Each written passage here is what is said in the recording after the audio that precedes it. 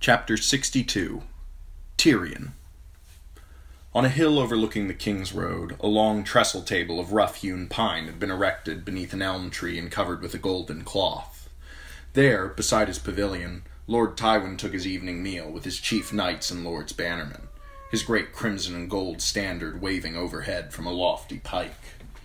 Tryion arrived late, saddle-sore and sour, all too vividly aware of how amusing he must look as he waddled up the slope to his father. The day's march had been long and tiring. He thought he might get quite drunk tonight. It was twilight, and the air was alive with drifting fireflies. The cooks were serving the meat course, 5 suckling pigs, skin seared and crackling, a different fruit in every mouth. The smell made his mouth water. "My pardons," he began, taking his place on the bench beside his uncle. "Perhaps I'd best charge you with burying our dead, Tryion," Lord Tryion said. "If you are as late to battle as you are to table, the fighting will all be done by the time you arrive." "Oh, surely you can save me a peasant or two, father," Tryion replied. "Not too many, I wouldn't want to be greedy." He filled his wine cup and watched a serving man carve into the pig. The crisp skin crackled under his knife, and hot juice ran from the meat. It was the loveliest sight Tryion had seen in ages. "Sir Adam's outriders say the Stark host has moved south from the Twins," his father reported as his trencher was filled with slices of pork. "Lord Frey's levies have joined them. They're likely no more than a day's march north of us." "Please, father," Tryion said. "I'm about to eat." "Does the thought of facing the Stark boy unman you, Tryion? Your brother Jaime would be eager to come to grips with him." "I'd sooner come to grips with that pig. Robb Stark is not half so tender, and he never smelled as good." Lord Lefford, the sour bird who had charge of their stores and supplies, leaned forward. "I hope your savages do not share your reluctance, else we've wasted our good steel on them." "My savages will put your steel to excellent use, my lord," Tryion replied. When he had told Lefford he needed arms and armor to equip the 300 men Ulf had fetched down out of the foothills, you would have thought he'd asked the man to turn his virgin daughters over to their pleasure. Lord Lefford frowned. "I saw that great hairy one today, the one who insisted he must have 2 battle axes, the heavy black steel ones with the twin crescent blades." "Shagga likes to kill with either hand," Tryion said, as a trencher of steaming pork was laid in front of him. "He still had that wood axe of his strapped to his back." "Shagga is of the opinion that 3 axes are even better than 2. Tryion reached a thumb and forefinger into the salt dish and sprinkled a healthy pinch over his meat. Sir Kevan leaned forward. "We had a thought to put you and your wildlings in the vanguard when we come to battle." Sir Kevan seldom had a thought that Lord Tryion had not had first. Tryion had skewered a chunk of meat on the point of his dagger and brought it to his mouth. Now he lowered it. "The vanguard?" he repeated dubiously. Either his lord father had a new respect for Tyrion's abilities, or he'd decided to rid himself of his embarrassing get for good. Tryion had the gloomy feeling he knew which. "They seem ferocious enough," Sir Kevan said. "Ferocious?" Tryion realized he was echoing his uncle like a trained bird. His father watched, judging him, weighing every word. "Let me tell you how ferocious they are. Last night a moon brother stabbed a stone crow over a sausage. So today, as we made camp, 3 stone crows seized the man and opened his throat for him. Perhaps they were hoping to get the sausage back, I couldn't say. Bronn managed to keep Shagga from chopping off the dead man's cock, which was fortunate, but even so, Ulf is demanding blood money, which Khan and Shagga refused to pay." "When soldiers lack discipline, the fault lies with their Lord Commander," his father said. His brother Jaime had always been able to make men follow him eagerly, and die for him if need be. Tryion lacked that gift. He bought loyalty with gold, and compelled obedience with his name. A bigger man would be able to put the fear in them. Is that what you're saying, my lord? Lord Tryion turned to his brother. "If my son's men will not obey his commands, perhaps the vanguard is not the place for him. No doubt he would be more comfortable in the rear, guarding our baggage claim." "Do me no kindnesses, father," he said angrily. "If you have no other command to offer me, I'll lead your van." Lord Tywin studied his dwarf son. I said nothing about command. You will serve under Sir Gregor. Tyrion took one bite of pork, chewed a moment, and spit it out angrily. I find I am not hungry after all, he said, climbing awkwardly off the bench. Pray excuse me, my lords. Lord Tywin inclined his head, dismissing him. Tyrion turned and walked away. He was conscious of their eyes on his back as he waddled down the hill. A great gust of laughter went up from behind him, but he did not look back. He hoped they all choked on their suckling pigs. Dusk had settled, turning all the banners black. The Lannister camp sprawled for miles between the river and the King's Road. In amongst the men and the horses and the trees, it was easy to get lost, and Tyrion did. He passed a dozen great pavilions and 100 cook fires. Fireflies drifted amongst the tents like wandering stars. He caught the scent of garlic sausage, spiced and savory, so tempting it made his empty stomach growl. Away in the distance he heard voices raised in some bawdy song. A giggling woman raced past him, naked beneath a dark cloak, her drunken pursuer stumbling over tree roots. Farther on, 2 spearmen faced each other across a little trickle of a stream, practicing their thrust and parry in the fading light, their chests bare and slick with sweat. No one looked at him. No one spoke to him. No one paid him any mind. He was surrounded by men sworn to House Lannister, a vast host 20,000 strong, and yet he was alone. When he heard the deep rumble of Shagga's laughter booming through the dark, he followed it to the stone crows in their small corner of the night. Khan, son of Korat, waved a tankard of ale. Tyrion Halfman, come, sit by our fire. Share meat with the stone crows. We have an ox. I can see that, Khan, son of Korat. The huge red carcass was suspended over a roaring fire, skewered on a spit the size of a small tree. No doubt it was a small tree. Blood and grease dripped down into the flames as 2 stone crows turned the meat. I thank you. Send for me when the ox is cooked. From the look of it, that might even be before the battle. He walked on. Each clan had its own cook fire. Black-ears did not eat with stone crows. Stone crows did not eat with moon brothers, and no one ate with burned men. The modest tent he had coaxed out of Lord Lefford's stores had been erected in the center of the 4 fires. Tyrion found Bronn sharing a skin of wine with the new servants. Lord Tywin had sent him a groom and a body servant to see to his needs, and even insisted he take a squire. They were seated around the embers of a small cook fire. A girl with them, slim, dark-haired, no more than 18 by the look of her. Tyrion studied her face for a moment, before he spied fish bones in the ashes. What did you eat? Trout, my lord, said his groom. Bronn caught them. Trout, he thought. Suckling pig. Damn my father. He stared mournfully at the bones, his belly rumbling. His squire, a boy with the unfortunate name of Podrick Payne, swallowed whatever he had been about to say. The lad was a distant cousin to Sir Ilyn Payne, the king's headsman, and almost as quiet, although not for want of a tongue. Tyrion had made him stick it out once, just to be certain. Definitely a tongue, he had said. Someday you must learn to use it. At the moment, he did not have the patience to try and coax a thought out of the lad, whom he suspected had been inflicted on him as a cruel jape. Tyrion turned his attention back to the girl. Is this her? He asked Bronn. She rose gracefully and looked down at him from the lofty height of 5 feet or more. It is, my lord, and she can speak for herself if it please you. He cocked his head to one side. I am Tyrion, of House Lannister.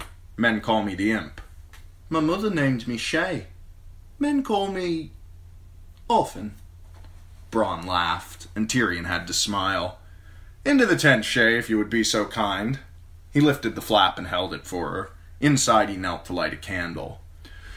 The life of a soldier was not without certain compensations. Wherever you have a camp, you are certain to have camp followers. At the end of the day's march, Tyrion had sent Bronn back to find him a likely whore. I would prefer one who is reasonably young, with as pretty a face as you can find, he had said. If she has washed sometime this year, I shall be glad. If she hasn't, wash her. Be certain that you tell her who I am, and warn her of what I am. Jick had not always troubled to do that.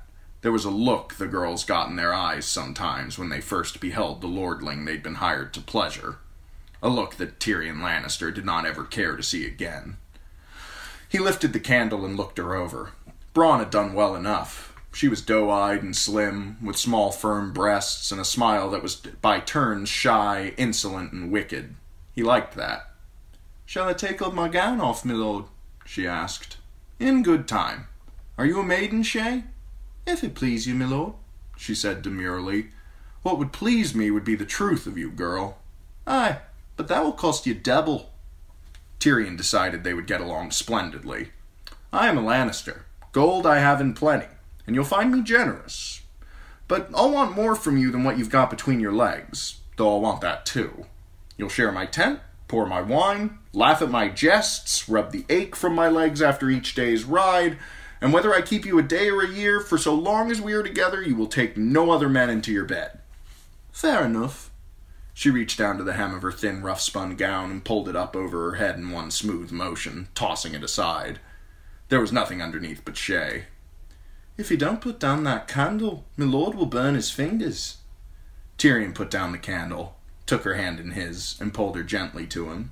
She bent to kiss him. Her mouth tasted of honey and cloves, and her fingers were deft and practiced as they found the fastenings of his clothes. When he entered her, she welcomed him with whispered endearments and small, shuddering gasps of pleasure. Tryion suspected her delight was feigned, but she did it so well that it did not matter. That much truth he did not crave. He had needed her, Tryion realized afterward as she lay quietly in his arms. Her or someone like her. It had been nigh on a year since he'd lain with a woman, since before he had set out for Winterfell in company with his brother and King Robert. He could well die on the morrow or the day after, and if he did, he would sooner go to his grave thinking of Shay than of his lord father, Lysa Arryn, or the Lady Catelyn Stark. He could feel the softness of her breasts pressed against his arm as she lay beside him. That was a good feeling. A song filled his head. Softly, quietly, he began to whistle.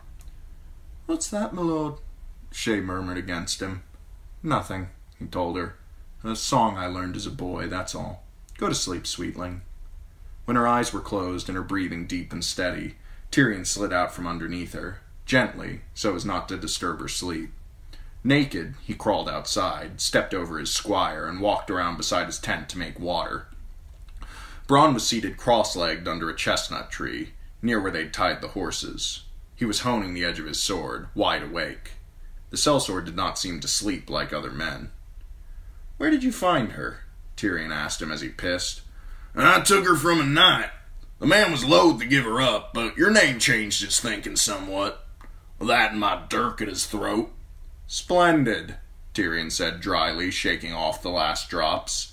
"I seem to recall saying, 'Find me a whore,' not 'make me an enemy.'" "The pretty ones were all claimed," Bronn said. "I'll be pleased to take her back if you'd prefer a toothless drab." Tryion limped closer to where he sat. "My lord father would call that insolence, and send you to the mines for impertinence."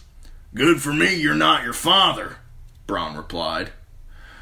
"I saw one with boils all over her nose. Would you like her?" "What, and break your heart?" Tryion shot back. "I shall keep Shay.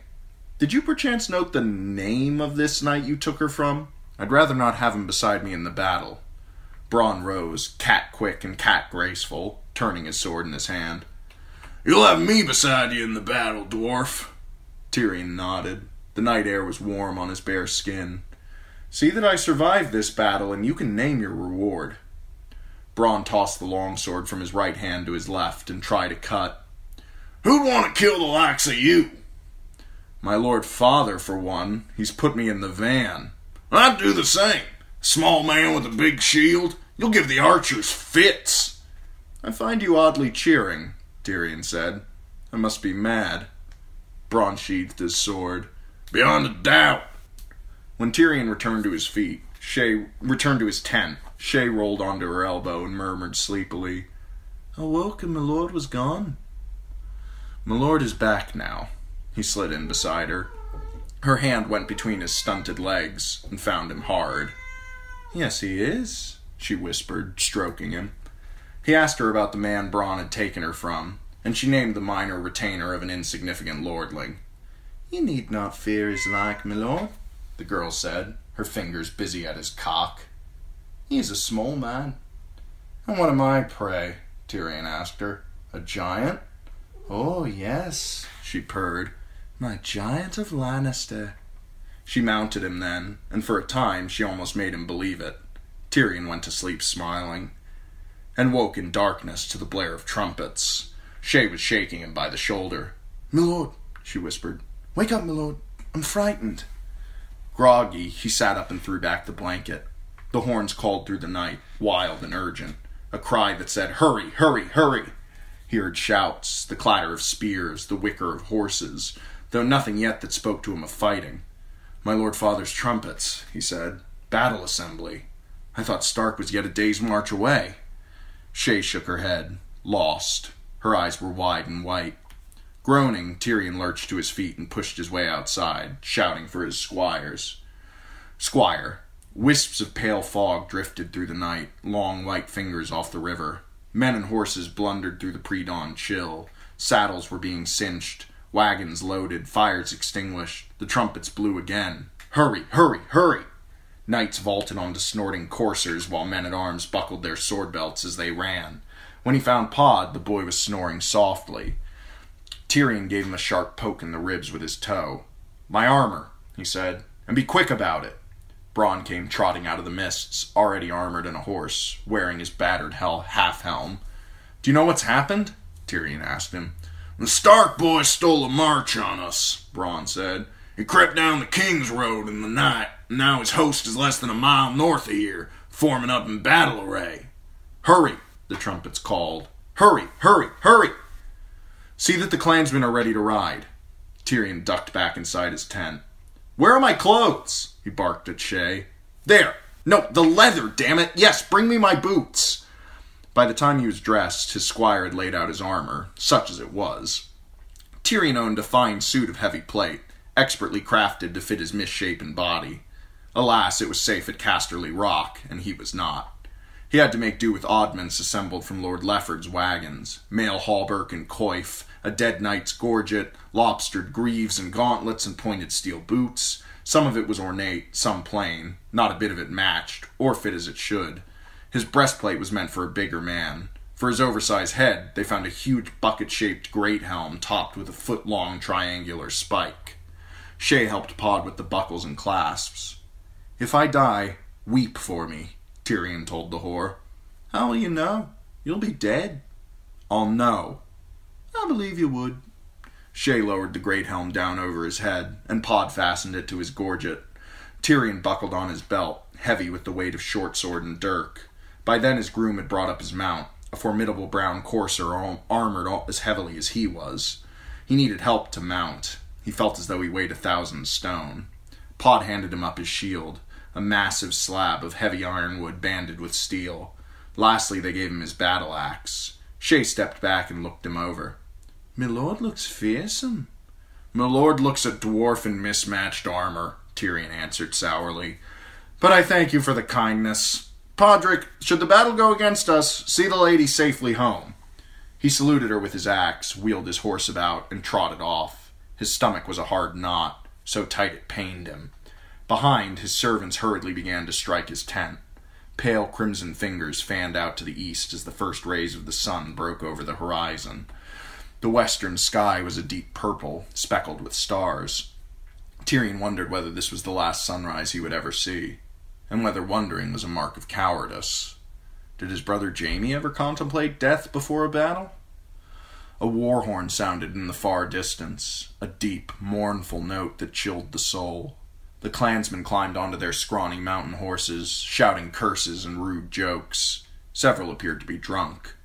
The rising sun was burning off the drifting tendrils of fog as Tyrion led them off. What grass the horses had left was heavy with dew, as if some passing god had scattered a bag of diamonds over the earth. The mountain men fell in behind him, each clan arrayed behind its own leaders. In the dawn light, the army of Lord Tywin Lannister unfolded like an iron rose, thorns gleaming. His uncle would lead the center. Sir Kevan had raised his standards above the King's Road, quivers hanging from their belts. The foot archers arrayed themselves into 3 long lines, to east and west of the road, and stood calmly stringing their bows. Between them, pikemen formed squares. Behind were rank on rank of men-at-arms with spear and sword and axe. 300 heavy horse surrounded Sir Kevon and the Lord's bannermen Lefford, Liddon, and Serret with all their sworn retainers. The right wing was all cavalry, some 4,000 men, heavy with the weight of their armor. More than 3/4 of the knights were there, massed together like a great steel fist. Sir Adam Marbrand had the command. Tryion saw his banner unfurl as his standard-bearer took it out. A burning tree, orange and smoke. Behind him flew Sir Flement's purple unicorn, the brindled boar of Crakehall, the bantam rooster of Swift, and more. His Lord Father took his place on the hill where he had slept. Around him the reserve assembled, a huge force, half mounted and half foot, 5,000 strong. Lord Tywin almost always chose to command the reserve. He would take the high ground and watch the battle unfold below him, committing his forces when and where they were needed most. Even from afar, his Lord Father was resplendent. Tywin Lannister's battle armor put his son Jaime's gilded suit to shame. His greatcloak was sewn from countless layers of cloth of gold, so heavy that it barely stirred even when he charged, so large that its drape covered most of his stallion's hindquarters when he took the saddle. No ordinary clasp would suffice for such a weight, so the greatcloak was held in place by a matched pair of miniature lionesses crouching on his shoulders, as if poised to spring. Their mate, a male with a magnificent mane, reclined atop Lord Tywin's great helm, one paw raking the air as he roared. All 3 lions were wrought in gold, with ruby eyes. His armor was heavy steel plate, enameled in a dark crimson, greaves and gauntlets inlaid with ornate gold scrollwork. His rondels were golden sunbursts, all his fastenings were gilded, and the red steel was burnished to such a high sheen that it shone like fire in the light of the rising sun. Tryion could hear the rumble of the foemen's drums now. He remembered Robb Stark as he had last seen him, in his father's high seat in the great hall of Winterfell, a sword naked and shining in his hands. He remembered how the direwolves had come at him out of the shadows, and suddenly he could see them again, snarling and snapping, teeth bared in his face. Would the boy bring his wolves to war with him? The thought made him uneasy. The Northerners would be exhausted after their long, sleepless march. Tryion wondered what the boy had been thinking. Did he think to take them unawares while they slept? Small chance of that. Whatever else might be said of him, Tywin Lannister was no man's fool. The van was massing on the left. He saw the standard first, 3 black dogs on a yellow field. Sir Gregor sat beneath it, mounted on the biggest horse Tryion had ever seen. Bronn took one look at him and grinned. Always follow a big man into battle. Tryion threw him a hard look. And why is that? They make such splendid targets. That one, he'll draw the eyes of every bowman on the field. Laughing, Tryion regarded the mountain with fresh eyes.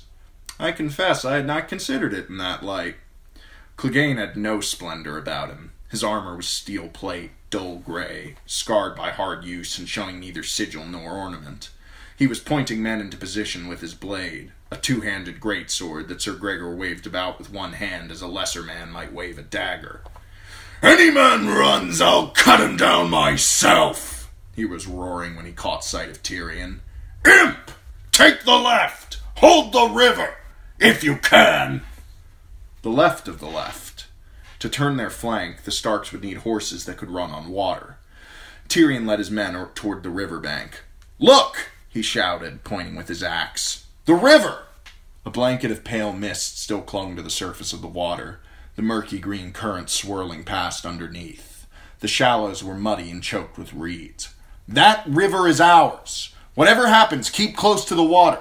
Never lose sight of it. Let no enemy come between us and our river. If they dirty our waters, hack off their cocks and feed them to the fishes. Shagga had an axe in either hand. He smashed them together and made them ring. Halfman! He shouted. Stone crows picked up the cry, and the Black Ears and Moon Brothers as well. The burned men did not shout, but they rattled their swords and spears. Halfman! Halfman! Halfman! Tryion turned his courser in a circle to look over the field. The ground was rolling and uneven here, soft and muddy near the river, rising in a gentle slope toward the King's Road, stony and broken beyond it to the east. A few trees spotted the hillsides, but most of the land had been cleared and planted. His heart pounded in his chest in time to the drums, and under his layer of leather and steel his brow was cold with sweat. He watched Sir Gregor as the mountain rode up and down the line, shouting and gesticulating. This wing, too, was all cavalry, but where the right was a mailed fists of knights and heavy lancers, the vanguard was made up of the sweepings of the west, mounted archers in leather jerkins, a swarming mass of undisciplined free riders and sellswords, field hands on plough horses armed with scythes and their fathers' rusted swords, half-trained boys from the stews of Lannisport, and Tryion and his mountain clansmen. "Crow food," Bronn muttered beside him, giving voice to what Tryion had left unsaid. He could only nod. Had his lord father taken leave of his senses? No pikes, too few bowmen, a bare handful of knights, the ill-armed and unarmored, commanded by an unthinking brute who led with his rage. How could his father expect this travesty of a battle to hold his left? He had no time to think about it. The drums were so near that the beat crept under his skin and set his hands to twitching. Bronn drew his longsword, and suddenly the enemy was there before them, boiling over the tops of the hills, advancing with measured tread behind a wall of shields and pikes. "Gods be damned, look at them all," Tryion thought, though he knew his father had more men on the field. Their captains led them on armored war horses, standard-bearers riding alongside with their banners. He glimpsed the bull moose of the Hornwoods, the Karstark Sunburst, Lord Cerwyn's battle-axe, and the mailed fist of the Glovers, and the twin towers of Frey, blue on grey. So much for his father's certainty that Lord Walder would not bestir himself. The white of House Stark was seen everywhere, the grey direwolves seeming to run and leap as the banners swirled and streamed from the high staffs. "Where is the boy?" Tryion wondered. A war horn blew.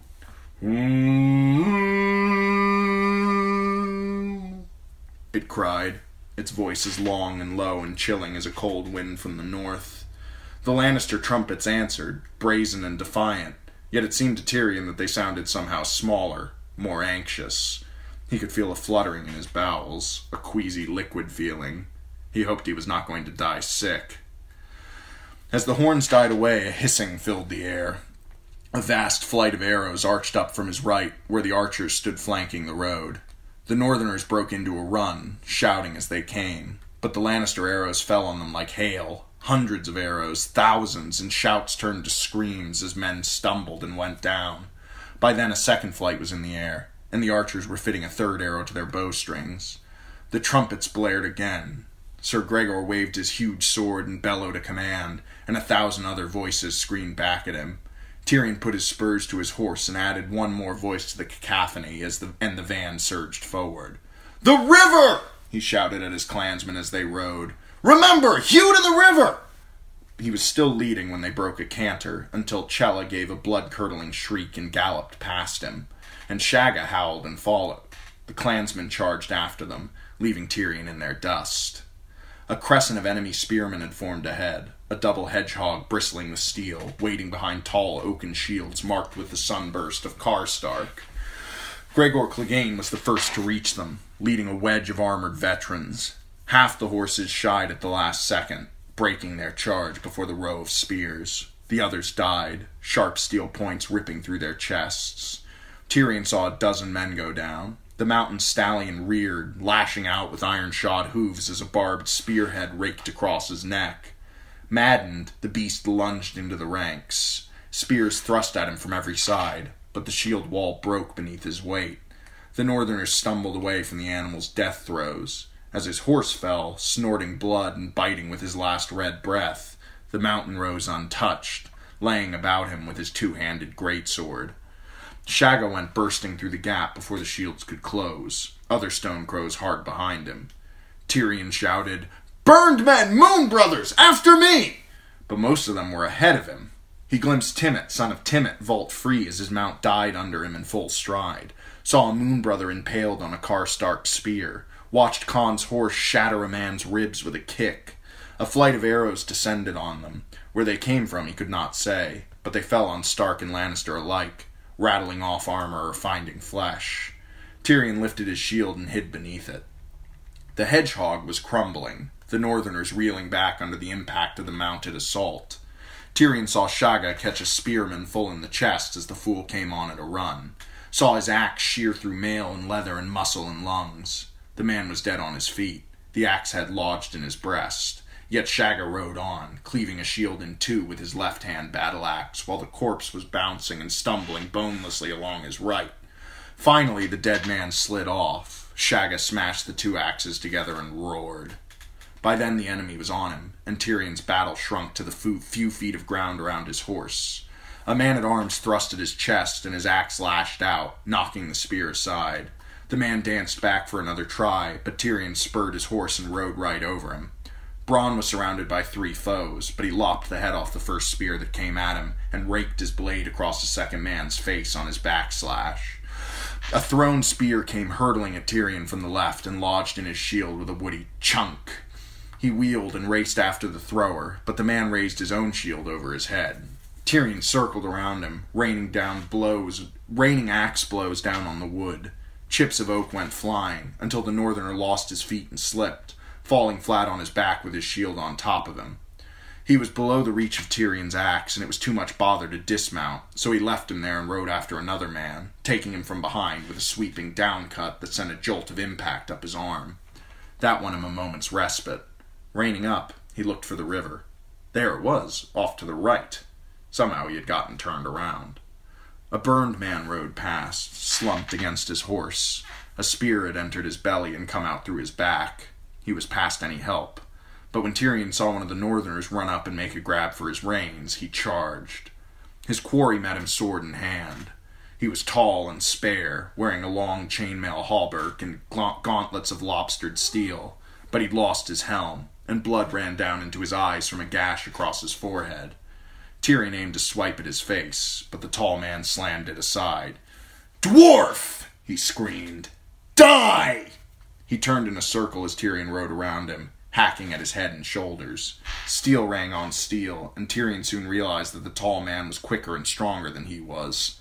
Where in the 7 hells was Bronn? "Die!" the man grunted, chopping at him savagely. Tyrion barely got his shield up in time, and the wood seemed to explode inward under the force of the blow. The shattered pieces fell away from his arm. "Die!" the swordsman bellowed, shoving in close and wanging Tyrion across the temple so hard his head rang. The blade made a hideous scraping sound as he drew it back over the steel. The tall man grinned, until Tyrion's destrier bit, quick as a snake, laying his cheek bare to the bone. Then he screamed. Tyrion buried his axe in his head. "You die!" he told him, and he did. As he wrenched the blade free, he heard a shout. "Eddard!" a voice rang out. "For Eddard and Winterfell!" The night came thundering down on him, swinging the spiked ball of a morning star above his head. Their war horses slammed together before Tyrion could so much as open his mouth to shout for Bronn. His right elbow exploded with pain as the spikes punched through the thin metal around the joint. His axe was gone as fast as that. He clawed for his sword, but the morning star was circling again, coming at his face. A sickening crunch, and he was falling. He did not recall hitting the ground, but when he looked up there was only sky above him. He rolled onto his side and tried to find his feet, but pain shuddered through him and the world throbbed. The knight who had felled him drew up over him. "Tyrion the Imp!" he boomed down. "You are mine! Do you yield, Lannister?" "Yes," Tyrion thought, but the word caught in his throat. He made a croaking sound and fought his way to his knees, fumbling for a weapon. His sword, a dirk, anything. "Do you yield?" The knight loomed overhead on his armored warhorse. Man and horse both seemed immense. The spiked ball swung in a lazy circle. Tyrion's hands were numb, his vision blurred, his scabbard empty. "Yield or die!" the knight declared, his flail whirling faster and faster.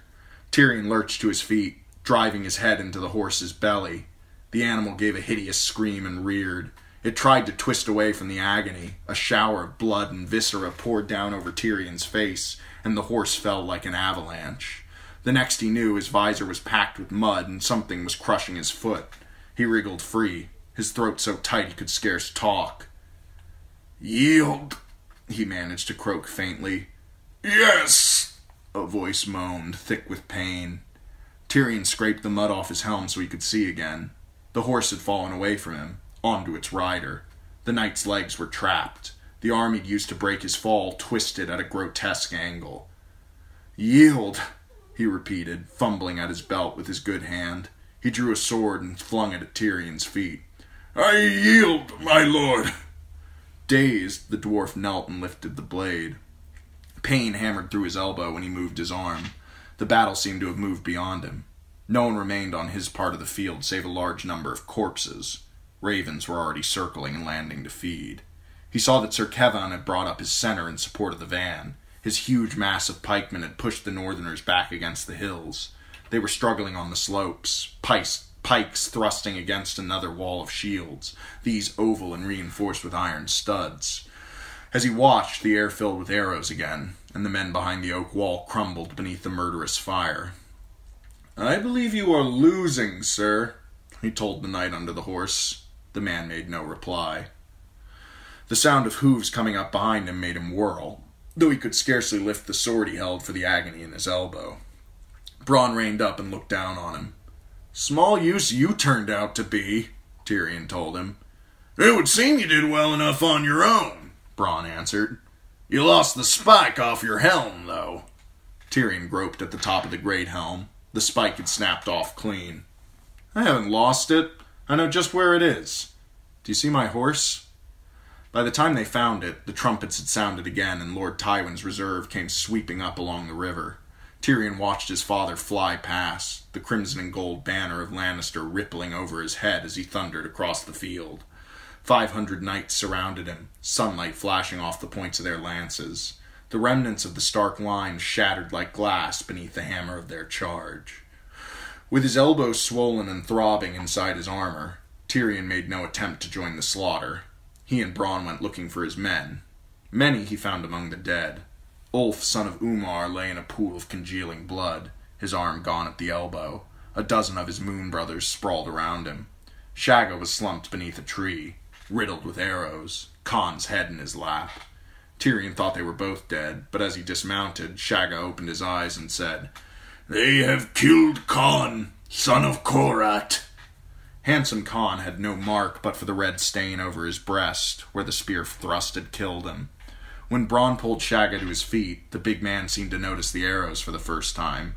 He plucked them out one by one, cursing the holes they had made in his layer of mail and leather, and yowling like a babe at the few that had buried themselves in his flesh. Chella, daughter of Chake, rode up as they were yanking arrows out of Shagga, and showed them 4 ears she had taken. Timett they discovered looting the bodies of the slain with his burned men. Of the 300 clansmen who had ridden to battle behind Tyrion Lannister, perhaps half had survived. He left the living to look after the dead, sent Bronn to take charge of his captive knight, and went alone in search of his father. Lord Tywin was seated by the river, sipping wine from a jeweled cup as his squire undid the fastenings on his breastplate. "A fine victory," Sir Kevin said when he saw Tyrion. "Your wild men fought well." His father's eyes were on him, pale green flecked with gold, so cool they gave Tyrion a chill. "Did that surprise you, father?" he asked. "Did it upset your plans? We were supposed to be butchered, were we not?" Lord Tywin drained his cup, his face expressionless. "I put the least disciplined men on the left, yes. I anticipated that they would break. Robb Stark is a green boy, more like to be brave than wise. I'd hoped that if he saw our left collapse, he might plunge into the gap, eager for a rout. Once he was fully committed, Sir Kevan's pikes would wheel and take him in the flank, driving him into the river while I brought up the reserve." "And you thought it best to place me in the midst of this carnage, yet keep me ignorant of your plans." "A feigned rout is less convincing," his father said, "and I am not inclined to trust my plans to a man who consorts with sellswords and savages." "A pity my savages ruined your dance." Tyrion pulled off his steel gauntlet and let it fall to the ground, wincing at the pain that stabbed up his arm. "The Stark boy proved more cautious than I expected for one of his years," Lord Tywin admitted. "But a victory is a victory. You appear to be wounded." Tyrion's right arm was soaked with blood. "Good of you to notice, father," he said through clenched teeth. "Might it trouble you to send for your maesters? Unless you relish the notion of having a one-armed dwarf for a son." An urgent shout of, "Lord Tywin!" turned his father's head before he could reply. Tywin Lannister rose to his feet as Sir Adam Marbrand leapt down off his courser. The horse was lathered and bleeding from the mouth. Sir Adam dropped to one knee, a rangy man with dark copper hair that fell to his shoulders, armored in burnished bronze steel, with the fiery tree of his house etched black on his breastplate. "My liege, we have taken some of their commanders. Lord Kerwin, Sir Willis Manderley, Harry Karstark, 4 Freys. Lord Hornwood is dead, and I fear Roose Bolton has escaped us." "And the boy?" Lord Tywin asked. Sir Adam hesitated. "The Stark boy was not with them, my lord. They say he crossed to the Twins with the great part of his host, riding hard for River Run." A green boy, Tyrion remembered, more like to be brave than wise. He would have laughed if he hadn't hurt so much.